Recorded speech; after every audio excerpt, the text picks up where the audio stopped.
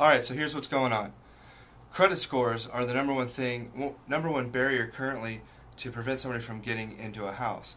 That, obviously, combined with being able to verify your income, is going to prevent you from being a homeowner. So what can you do to get your credit scores up? You need to pay off all of your collections that you have had in the last 2 years, and you need to pay down your balances on your high limit cards. Let's say you have a $2,000 limit on your card and you're carrying a balance of $1,800 to $1,900 a month. At least get that down to 30%, if not pay that off all in full.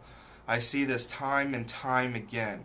If you're having multiple debt, lots of different credit cards, and you have a $300 limit but you have a $200 balance, that's killing your credit. I actually took a guy from a 550 credit score up to a 655 just by paying off a couple of his cards.